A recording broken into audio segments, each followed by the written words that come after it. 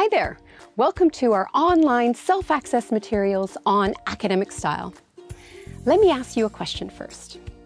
What is the difference between everyday English and academic English?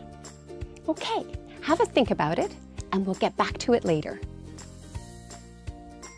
Right, so in this unit, you'll learn about what is appropriate and inappropriate academic style at university.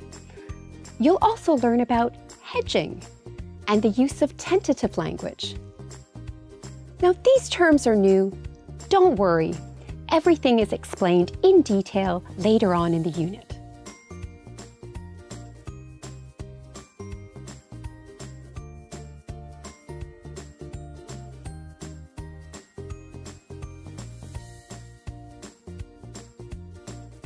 Watch the video by Jeff and get a general introduction to academic style. Then explore all our other activities and resources in the unit.